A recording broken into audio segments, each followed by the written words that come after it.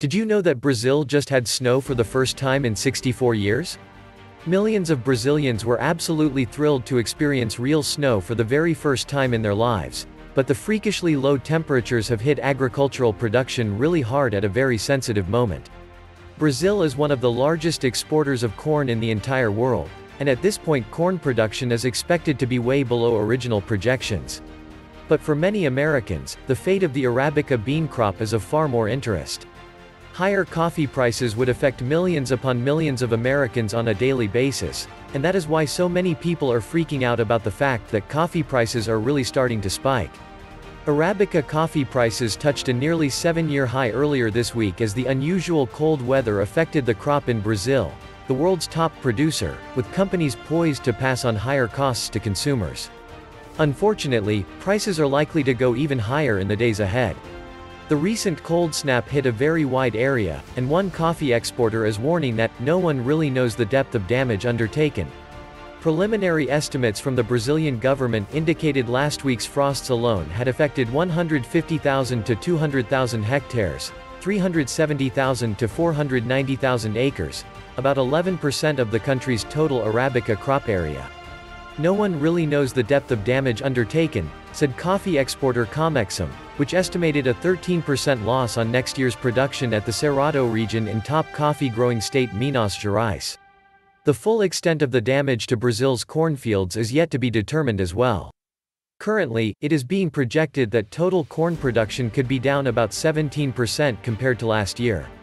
Total corn production in Brazil is now seen at 85.3 million tons, almost 17% below last year's level, Ag Rural said, citing weather issues affecting the crop, particularly the second corn crop, which was first hit by drought and later by frosts in states like Mato Grosso do Sul and Paraná.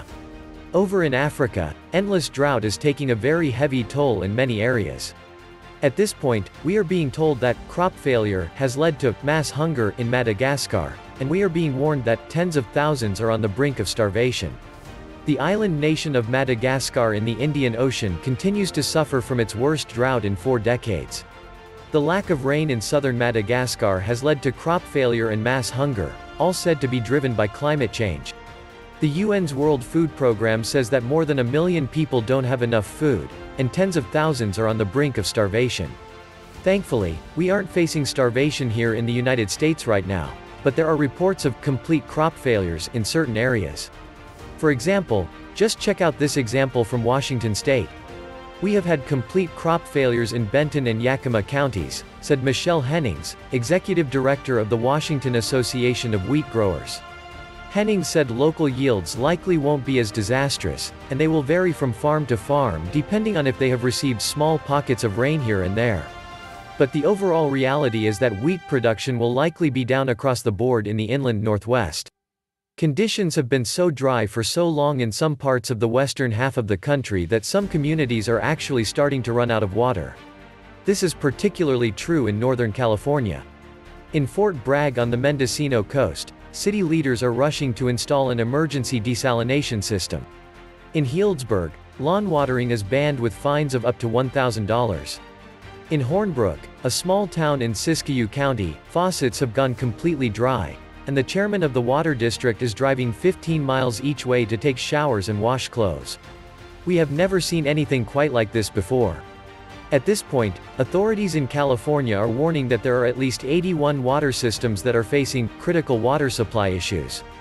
As the state struggles with its worst drought since at least 1977, no one has a complete list of which of the state's 7,500 public water systems are facing the most severe shortages. But in May, officials at the State Water Resources Control Board in Sacramento set out to create one. They called it, "Public Water Systems Likely to Have Critical Water Supply Issues by the End of August." It currently includes 81 water systems that serve 132,559 people, from Tiny Mammoth Pool Mobile Home Park in the Sierra foothills near Yosemite National Park, to well-known Northern California towns like Ukiah, Lakeport, Bolinas, Healdsburg, Cloverdale and Fort Bragg. In northern Mexico, the lack of water is even more serious. The endless drought has resulted in a severe lack of vegetation for cattle to eat, and many of them are literally dropping dead. In the parched hills of southern Sonora, Marco Antonio Gutierrez paced around a clearing, counting the dead. There were 7 rotting carcasses, jutting ribs and shriveled hides, and 2 sun-bleached skulls. 9 cows, felled by heat and hunger.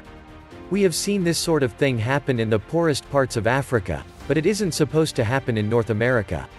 As a result of this endless megadrought, the number of cattle being raised in Sonora has now fallen by almost half.